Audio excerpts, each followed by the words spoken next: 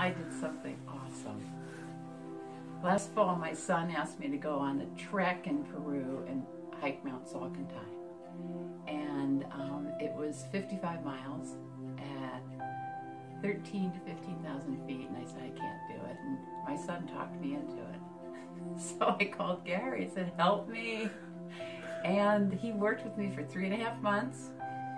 I worked out about an hour a day, 6 days a week, and did aerobics and weights and balance and emotional stuff and like, keep it going, you can do this, when I thought I couldn't. And I did it. I was absolutely amazed. The whole time I was so afraid of day 2 because day 2 was 17 miles up and over Salcantay. We started above 13,000 feet and Salcantay was above 15, and I didn't think I could do it. And I did the whole trek. And it was unbelievable. I couldn't have done it without Gary. And the time with my son was so special. Thank you, Gary.